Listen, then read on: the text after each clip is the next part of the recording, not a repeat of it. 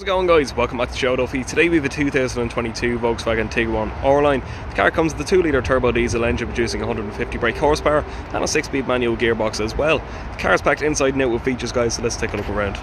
Starting off with the alloys here, guys, we have beautiful black metallic alloys. If we go around to the boot, the tailgate is fully electronic and opens like so. You can see in the boot we have plenty of space, as well as our first aid kit and repair kit right and left, and also have the seats being able to fold down in case you need the extra space.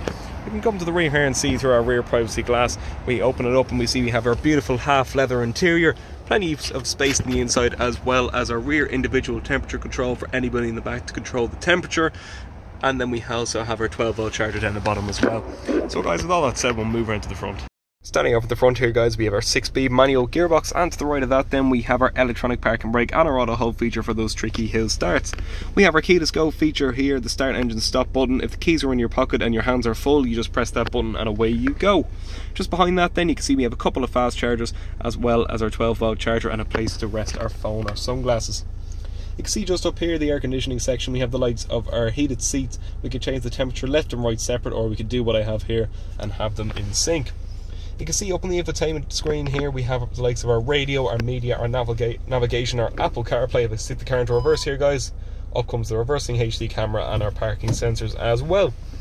We can move to the multifunction steering wheel now. On the left hand side we have our radar guided cruise control and our travel assist for those long journeys, and on the right hand side we can change the view on the dash and use our steering wheel heating as well. On the dash is fully digital, on the left my revs, on the right my speed.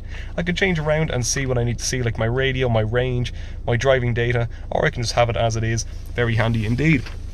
We can move down to the right here and see our automatic lighting feature. This will turn the lights on and off depending on the brightness outside the car. Say you enter a tunnel, the lights will turn on automatically, and as you exit that tunnel the lights will turn back off again. We can move up to the right here and we can see our electronic mirror and our electronic windows adjust. The mirrors fold in when you lock the car like so. And when you unlock the car as well, they fold back out again. Very handy for the tight parking scenarios, and the mirrors are also heated as well, so they can demist in the morning.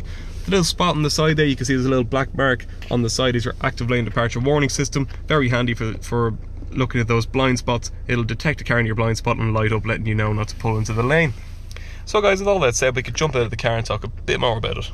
So guys, as you've just seen, the car is packed inside and out with features and comes finished in this beautiful metallic petroleum blue. If you'd like to see the car in person, you can find us off exit 5 off the M50 in Charlestown, or you can ring us up on 01850 3900. That's 01850 3900. Thanks very much, guys.